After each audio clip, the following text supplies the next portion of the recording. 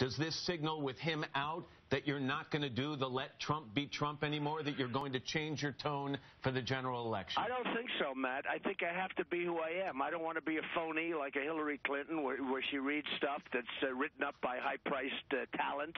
I don't want to be that. I want to be what I am. And new polls just came out, and I'm right there. I'm right, with the horrible few weeks I have from the press. I mean, the press is treating me unbelievably unfairly.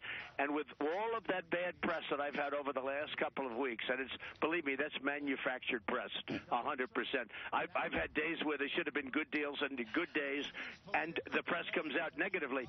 With all of the press, I'm right there in the poll. CNN just the poll. I'm right there. Pennsylvania, Ohio, we're practically even. We just mentioned